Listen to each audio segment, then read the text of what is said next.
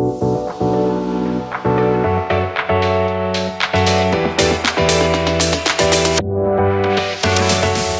guys, it's Totter. I'm here with Stephanie, and we're back for day 3 of CES 2020. And I have to ask you, Stephanie, are you CES ready? You bet I am. I'm ready too, so why don't you guys come with us? So you start with a simple swab, so you get your DNA that then is registered in this device.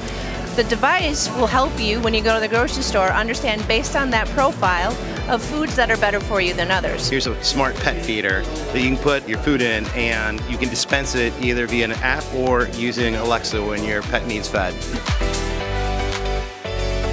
This device trains your brain during the day to actually help you learn how to improve your sleep. It was a fun exercise, but too, it is sort of visually makes you aware of things you're doing and you're thinking and you're breathing that could potentially help you relax more and hopefully get better sleep.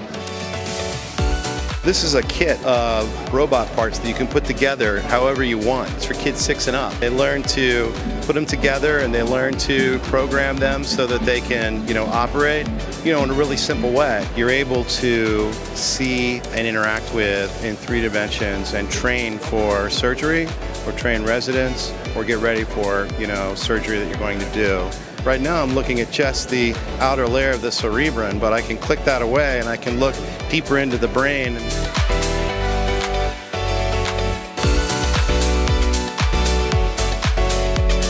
Well, that's a wrap. We've had 3 amazing days at the Nerd Circus. It's been crazy. We've seen all kinds of technology. But Stephanie, it was your first year and you're no longer a freshman. What was the thing that impressed you the most?